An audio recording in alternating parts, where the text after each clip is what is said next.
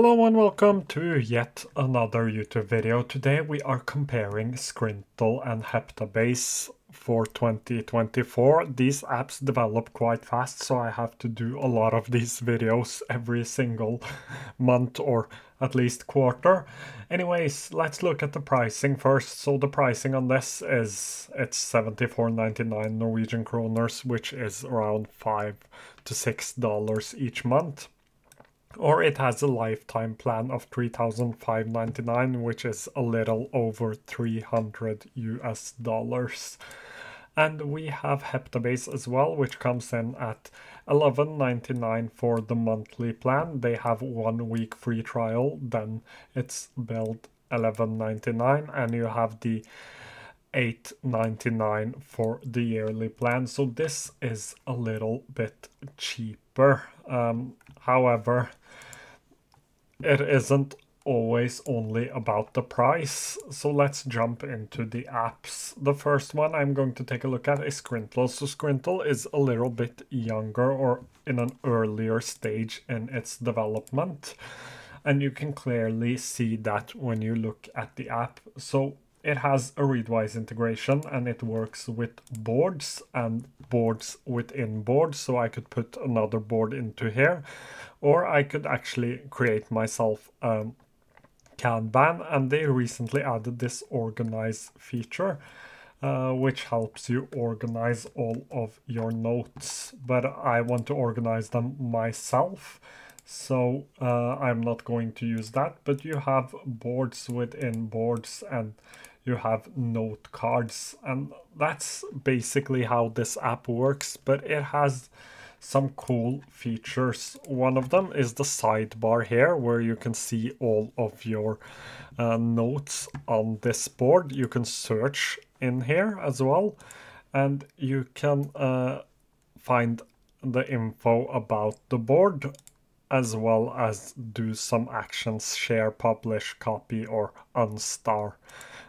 So this is quite easy to use and learn. It has backlinks and you can link 2 ways. The first one is to use the plus symbol and just search for something, or create a new card, but you could search for something. I have this here, so I could press this and get a backlink, or I could just drag this here. And what's fun about this is that even if you drag, the links will appear here. And here you can see where your cards appear. You can see the tag, and you can see everything within that tag.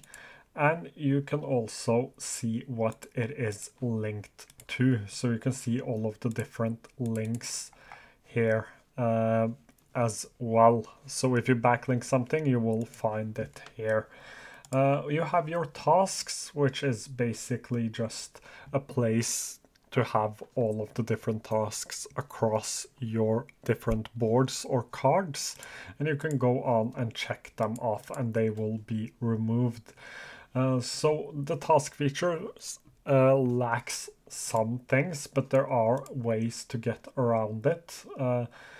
One of the ways is to actually create yourself a Kanban board, so you can create columns. Let's say I created 3 columns, and I could create myself a Kanban board here, and I could drag my cards from one place to another.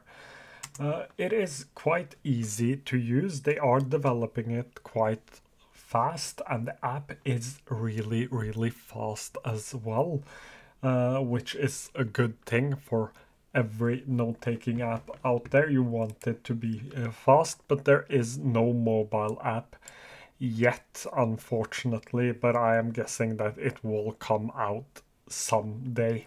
No note-taking app can live without a mobile app. When I was using this, I used the web version on my iPad whenever I had to take notes on the iPad, and I believe that apps like this will be quite popular on iPads because it is so easy to use on an iPad. But let's jump into heptabase and see how this works.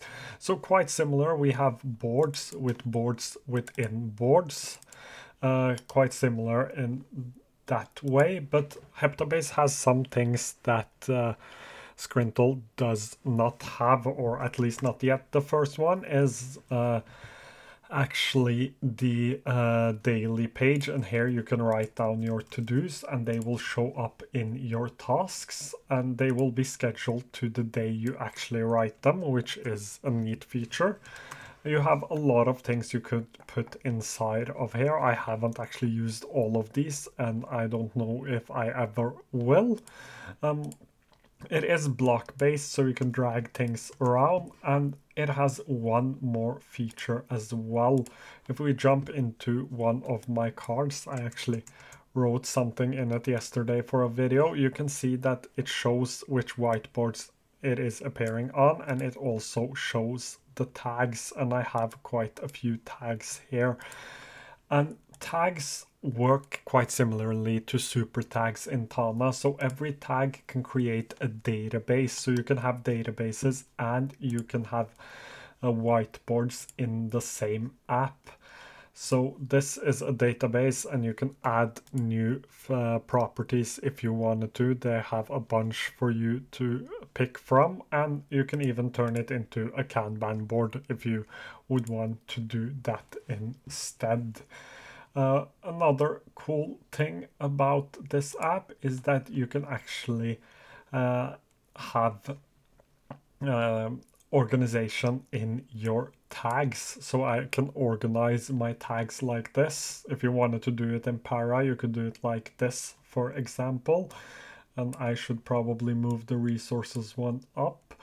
And it is a cool looking app with a lot of cool features. It has a Readwise integration as well, and it feels really intuitive. I honestly like this personally a lot better than I like Scrintal, and it is several reasons for that. The first one is the daily page. It works like an inbox, so you could put everything into there. It has a mobile app as well, and it just, in my personal opinion, and this is highly personal, it looks a lot better, and having an app that looks good is important, at least for me.